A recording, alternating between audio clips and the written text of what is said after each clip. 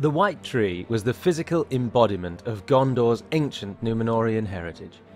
Yet while it had died awaiting the return of the king, by its side remained the living, breathing guardians of the realm, who too could trace their proud heritage to the days of Numenor, and had dutifully passed on the torch of the throne's vigil for countless generations.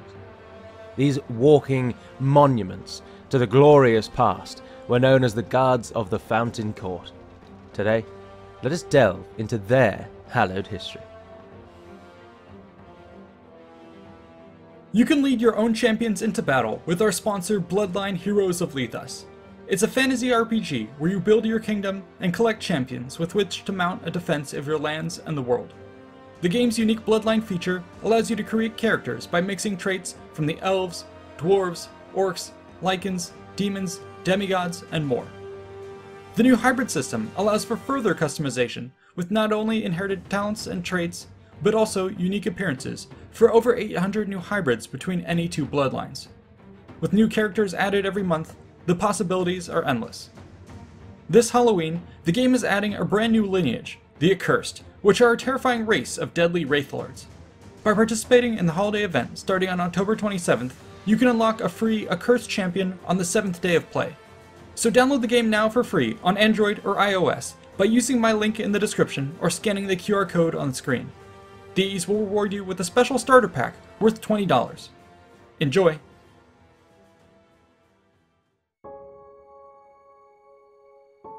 The Guards of the Fountain Court, known interchangeably as the Citadel Guard or the Tower Guard, can trace their origins back to the long tradition of men who have defended both the great kings of the Numenorian line and the White Tree, which came to symbolize their rule. This would have begun in the early years of the Second Age, when the ancient Dunedain had followed the star of Eärendil to make their home upon the newly raised Isle of Elena. Here they would found a series of cities, which together rose to become the Kingdom of Numenor.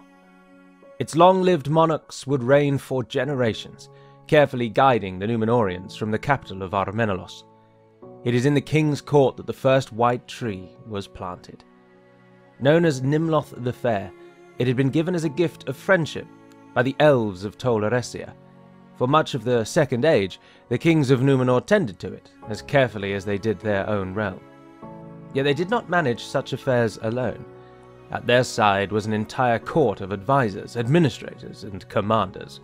It is likely that from among those close companions were a chosen few who were given the honor of serving as the first royal bodyguards. Duties for such units would have ranged from securing the White Tree to protecting the palace, the royal family, and the monarch themselves. Most time was therefore spent in the various power centers of Numenor. However, over the centuries, the reach of the kings, and therefore their guard, would extend far into the sea and beyond. Such was the strength of Golden Age Numenor, for instance, that its armies came to dominate much of Middle-earth, and even forced Sauron into submission without a single battle. Yet while they appeared indomitable by external foes, it would be from the inside that the strength of men would falter. Increasingly, the line of Elros Tar Minyatar, the first king of Numenor, fell away from the light of the Valar, neglecting the White Tree and the people. This culminated in the reign of the 25th king, Ar-Pharazôn. Corrupted by Sauron and turned to the worship of Morgoth, he would have the White Tree felled. This madness would ultimately lead to the fall of Numenor. However, owing to the courage of Isildur and the foresight of Elendil, the faithful managed to escape this cataclysm with both their lives and a fruit of the White Tree. Guided by the winds, they would set foot upon the shores of Middle-earth, and it is here that the survivors of Numenor regrouped and planted the seeds of a new future. In the year 3320 of the Second Age, these survivors joined with other Numenorians, earlier colonists, and local peoples to form the Realms in Exile, known as Arnor and Gondor. Elendil would serve as the High King of the Realms in Exile, and ruled them from his seat in Arnor, whilst his sons Isildur and Anarion jointly governed the south as the Kings of Gondor. Within a century, this new realm would rise to great heights, with the White Tree once again finding itself planted in the court of Numenorian kings. It would be tended to in the Gondorian fortress palace of Minas Ithil by a new set of royal guards who took up their vigil over the dark lands to the east. Yet Sauron too had regained his strength, and now fresh armies poured out of Mordor, and in 3429 of the Second Age, these overran the borders of Gondor, taking Minas Ithil and destroying the White Tree along with its guard. However, Isildur managed to escape with the Seedling once again, and would soon return with the vast armies of the Last Alliance. This mighty host pushed back Sauron in the Battle of Dagorlad, and finally defeated him following a grueling 7-year siege of Barad-dûr. Though this was a great victory, it had come at a heavy cost. Many brave men fell, and the realms of Arnor and Gondor would be crippled by the losses, which claimed both of their kings and many of their heirs. Thus, the dawn of the Third Age saw both realms struggling to recover, and ultimately split apart following the disaster of the Gladden Fields. Each would slowly heal over the following centuries. However, despite a promising recovery, Arnor suffered from long-term trends which led to its decline. In 861 of the Third Age, the North further fractured into 3 petty kingdoms, and weakened by infighting, these would fall one by one to the armies of the Witch King of Angmar. Meanwhile, the more populous and prosperous kingdom of Gondor endured. The third White Tree was replanted in the court of the Fountain at Minas Tirith, thus inaugurating a new watch for the Royal Guard of Gondor, which would last over 1,000 years. And let us now turn to a description of these very forces. Owing to their long tenure, the kit of these men would have varied over the years.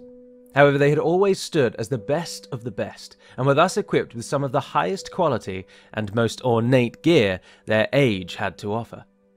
For defense, this often meant donning a padded vest, over which was worn a base layer of chainmail. The most extensive of such hauberks were long-sleeved, and fed at least to the mid-thigh. In addition, the chest could be further protected by a breastplate, while extremities were in turn covered by a combination of tassets, pauldrons, arm guards, gauntlets, and greaves. Altogether, these provided excellent coverage and were a canvas upon which to display the mastery of Gondorian smiths. Characteristically, however, it was only the guard troops who were entitled to adorn such armour with the livery of Elendil.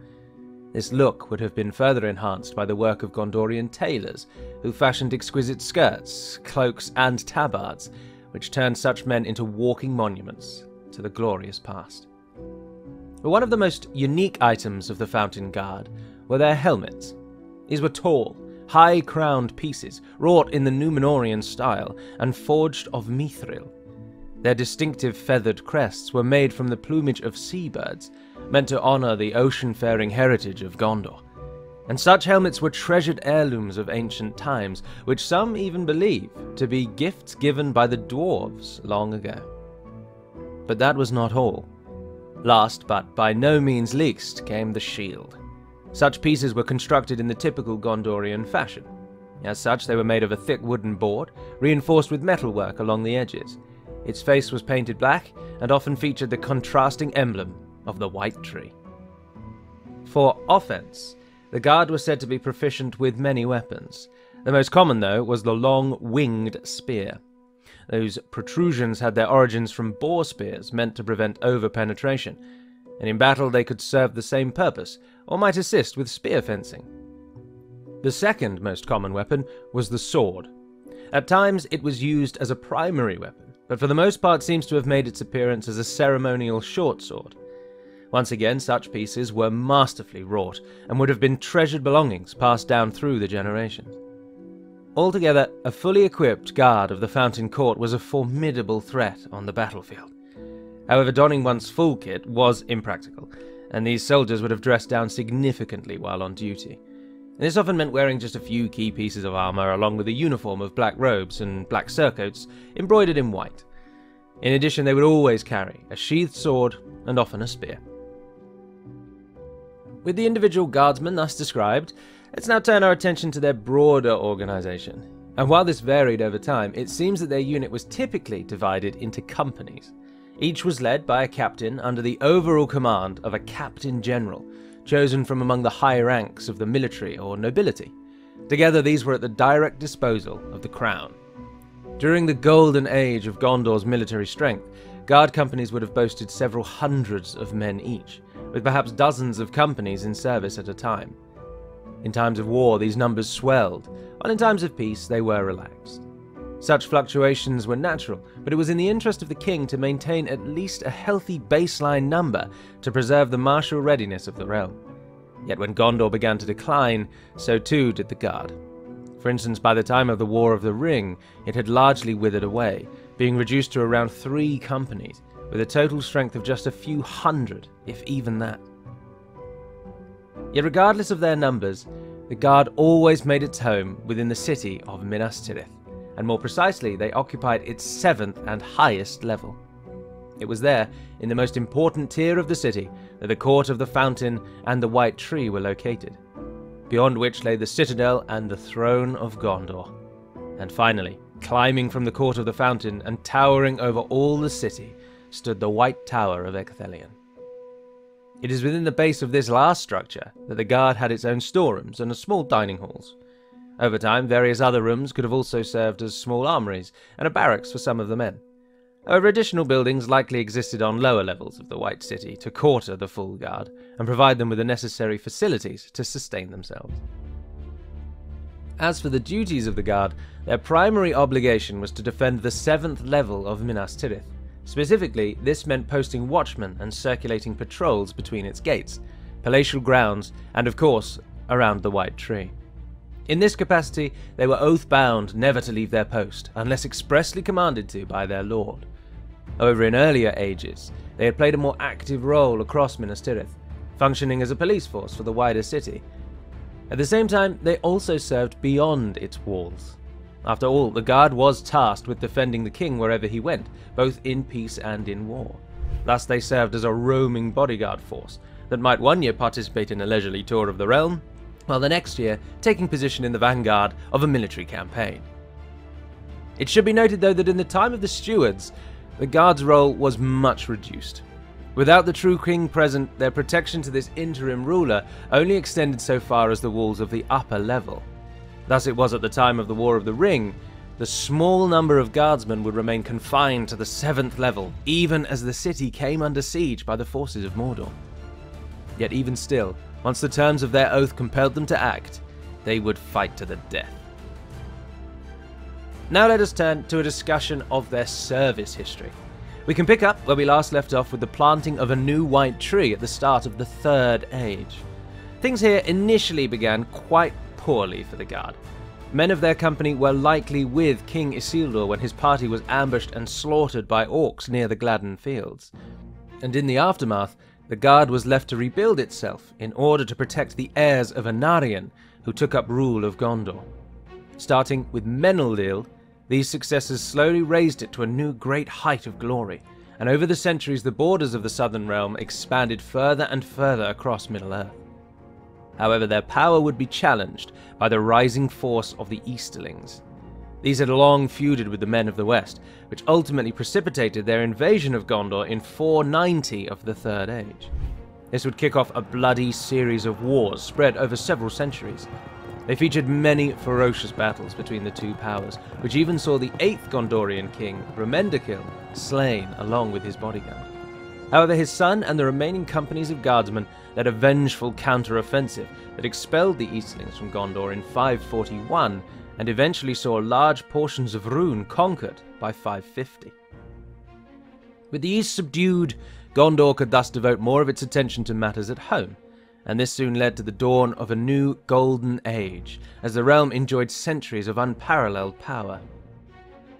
The height of this power came to be known as the time of the Ship Kings in the 9th to 12th centuries, and would see Gondorian armies wage campaigns of conquest east to the shores of the Sea of Rhûn, and south to the lands of Umbar, west to the river Gwathlo, and north to the forests of Mirkwood. Spearheading these assaults would have been elite guard and veteran units who carried the banner of the White Tree across countless battlefields. They even extended their reach to the lands of Harad, forcing the distant Oliphant lords to pay tribute to the throne of Gondor. Following these wars were long centuries of well-earned peaceful prosperity. It was in this time that many jealous neighbours whispered of how, in Gondor, precious stones are but pebbles for the children to play with. For the men of Gondor, this must have been a time to bask in the glorious achievement of their fathers, whilst enjoying the fruits of the stability they had been handed. However, it was not long before such comforts turned to decadence, and a gradual decline set in. The kinstrife of the 15th century was a particularly bloody civil war, which further plunged Gondor into decline. It saw the sacking of Osgiliath, the loss of a Palantir, many Gondorian lives lost, and ranks of the nobility slain. In such matters, the existing guard must have been torn apart by the infighting. As various factions rose and fell, companies might have had to shift allegiances, or been purged in the process. It's likely that new guard units may even have been formed to protect leaders from either side. The half-blooded Eldacar eventually came out on top, and the kingdom's population was partially replenished by a new wave of northern immigrants from Ravania. Both of these were a sign of the fading high bloodline of Numenor, which now gave way to the shorter-lived and less sturdy stock of middlemen. This was further exacerbated by the Great Plague of the 17th century, which devastated the people of Middle-earth. The king of Gondor fell to the plague along with the White Tree, and it was truly a dark time. The fourth generation of the White Tree was replanted in 1640 of the Third Age, signalling new hope. Gondor slowly recovered, but was again buffeted by the 19th century invasion of the Wain Riders. These bloody affairs saw the northern army of Gondor destroyed, but survivors, along with the southern army, eventually repelled the Easterners. Shortly thereafter, the king and his sons would be killed, leading to a crisis of succession. Eärnil II was eventually crowned, which granted the realm some stability, and this allowed his son and successor Eärnur to lead a successful campaign north, which finally defeated the Witch King of Angmar. However, the Nazgul were not so easily defeated, and they captured Minas Ithil, renaming it Minas Morgul, and issued a challenge to the king of Gondor. After a time, Eärnur rode with a small company of knights, likely including members of the royal guard, to meet the challenge of the Lord of the Nazgul, and face him in single combat. Eärnur and his company were never seen again, and the line of Anarion ended. With the king missing, rather than confirmed dead, a line of stewards came to power who would look after the throne in his stead. This vigil would last for 1,000 years, and in this time the royal guard too was left in a state of suspension, awaiting the return of the king. For a while, they may still have played an active role in the front lines of Gondor's wars, and if so, this would have seen them deployed against the various incursions from Mordor, the Eastlings, and Umbar over the coming centuries. However, by the time of Sauron's terrible return in 2954, Gondor and her armies were but a pale shadow of their former selves. In this period, the guard was diminished to one of a more ceremonial role, isolated atop the highest levels of Minas Tirith, alongside the last White Tree, which had withered away with no offspring. Yet nonetheless, they did not fade from relevance entirely. During the War of the Ring, famous members of the guard included Beregond, Peregrine Took, and their Captain General, Boromir. Boromir took command according to the apparent tradition, whereby the position would be given to the heir to the throne, or heir to the stewardship in this case. Pippin's role in the guard is somewhat of an anomaly, since he did not officially join the ranks, and instead served more as a personal esquire of Steward Denethor II. Beregond, on the other hand, was a true soldier of the Third Guard Company, and he has a fascinating story to tell. He, like all guardsmen, were charged with the defense of the Citadel, and forbidden from abandoning their post even at the height of the siege of Minas Tirith. Yet he would break this strict code upon hearing from Pippin that Denethor, having abandoned all hope, intended to burn Faramir alive. Together they rushed to the Rath Dinan, and there called upon the guard to come to their senses and prevent this madness. When they instead stood resolute, Beregond was forced to fight his way in, slaying fellow guardsmen in the process. Such an act, perpetrated on such hallowed ground, was punishable by death. Yet thankfully, it succeeded by providing Gandalf an opening to enter the hall and save Faramir. Later, The newly crowned King Aragorn saw the great love which drove this deed and showed mercy. Beregond was thus merely stripped of his rank as a Citadel guardsman and banished from the city. But at the same time, he was elevated as captain of Faramir's guard. Following the War of the Ring, Beregond would follow Faramir, now the Steward and Prince of Ithilien, to make their new home in Emun Arnen. In this Age of the King, the rest of the guard would be granted new opportunities, and so they accompanied Aragorn once more onto the field of battle against the enemies of Gondor. In the campaigns that followed, they regained their place of honor, rising to new heights in the Fourth Age, the Age of Man. We hope you have enjoyed this look at the history of Middle-earth through the lens of Gondor's most stalwart defenders. But what other units from Tolkien's work would you like to see us cover next? A big thanks to the patrons for funding the channel, and to our team of researchers, writers, artists, and editors for bringing this episode to life.